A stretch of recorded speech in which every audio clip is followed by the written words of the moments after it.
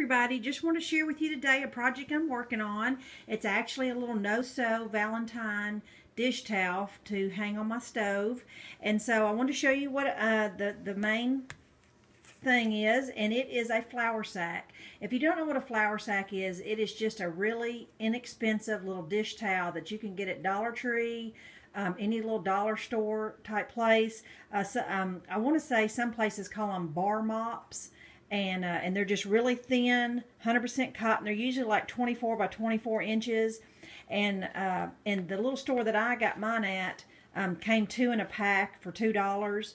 And so I took mine out and washed and dried it. I think wash and drying it does draw it up just a little bit since it's 100% cotton, and it also makes it just a little thicker.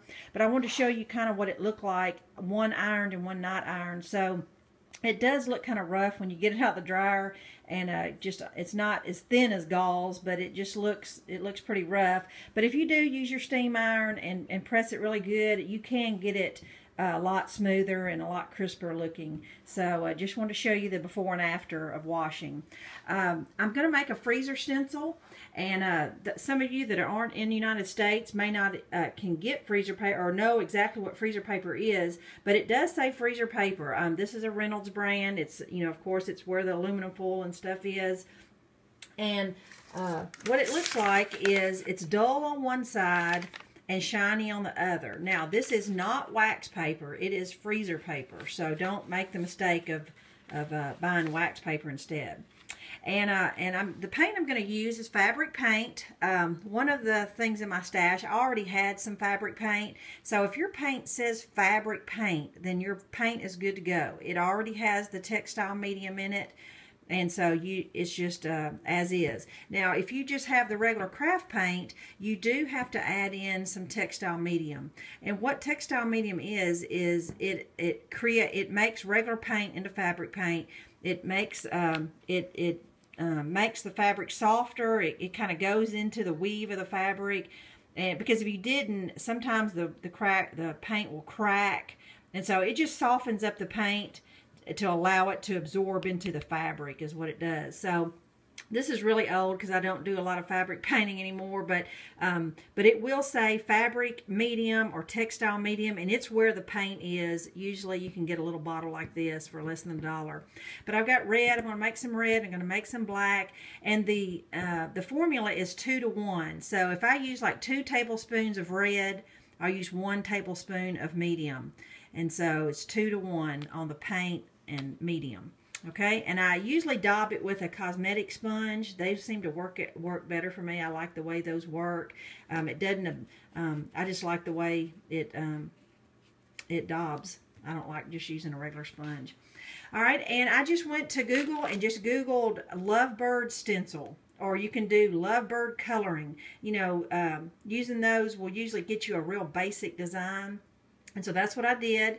You can actually just go put the freezer paper on the computer screen and just trace it from the computer screen, or I just printed mine out. My ink is almost out. That's the reason why it's striped looking. But that's a basic enough shape to where I can just use an X-Acto knife and cut it out, and that's going to be my stencil. So I'm just going to trace my picture onto my freezer paper, and that's what I'll use.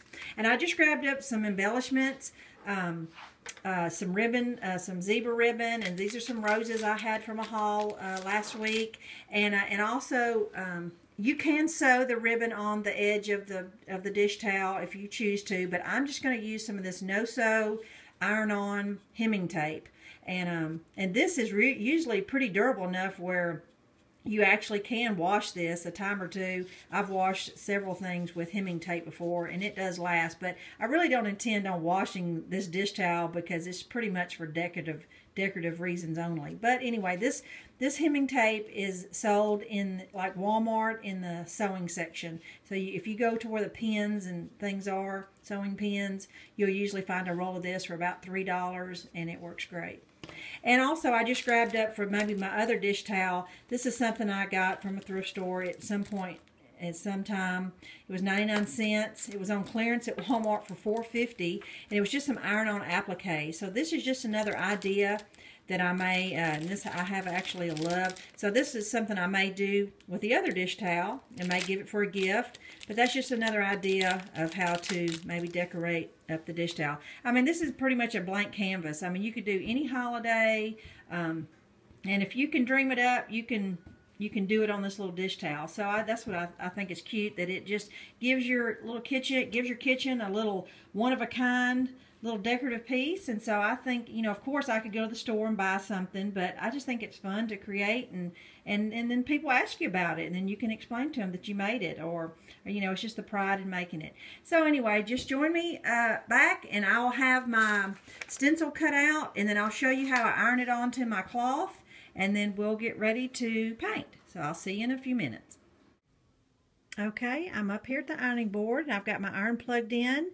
I've got it set on cotton, but it does not have to be that hot. That freezer paper irons really quickly. All right, so I went ahead and pinned the hemming tape to my ribbon, and I'm going to place the ribbon wherever I want it to be. I'm going to open up this dish towel in just a minute, but I just wanted to show you what I did to the ribbon. And I've got my stencil cut out, and I'm just going to place my stencil where I want it to be. And just don't forget that you're going to be ironing the shiny side down. Okay, so this is the paper side, and you're going to be ironing the shiny side down. So I'm going to iron my ribbon and iron my stencil in place. All right, here's a quick look of me finished ironing. I went ahead and ironed my ribbon down all the way across, and it's nice and secured. And I flipped it over just a little bit and ironed around the corner just so it would stay secure and give a finished look. And I just put my shiny side down and ironed it, and so it attaches to the cotton fabric very, very well. It seals the edges very well. That's the beauty of this freezer paper, is that it makes a great stencil. So now I'm going to go downstairs and mix up my fabric paint. Okay, I have my towel ready to paint. I went ahead and put a few paper towels underneath my stencil design, because the cloth is so thin, it will definitely go through whatever surface you're painting on. And so I've got my red and black fabric paint prepared, and I just took my cosmetic sponge and cut it into 3, because I'll be using 3 different colors, and I'm just going to dab it into the red and just kind of dab it onto my stencil like that. Okay, and so I'm going to go ahead and finish the colors, and I'll get back with you. Okay, I want to show you, I'm so impatient that I went ahead and pulled the stencil off while the paint was still a little wet. I do want to show you a little boo-boo, so we'll see how that goes. I don't know if it's just the fabric is wet or it's kind of bleeded under the stencil, but I want to show you so that, you know, if this happens to you, we'll see how this turns out when the dish towel is completely dry.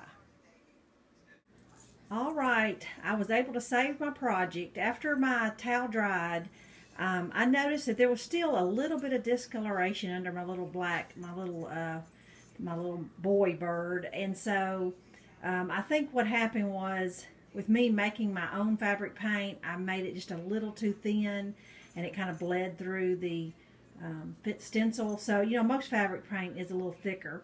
So I'll just zoom in a little bit and show you. I decided just to take a little felt that I had and create him a little scarf, because here in Tennessee, February is still very much winter, and so I think that still looks appropriate. And I took the little roses that I was going to put on the ribbon, and I just kind of you know, embellished her a little bit, and I just took a black Sharpie marker and made her some little wings, and I put some little rhinestones for their eyes. And so I think it's cute for a matter of $1 and a little time. And now my stove is ready for Valentine's Day. Hope you enjoyed it. Let me know if you try something. See you soon. Bye-bye.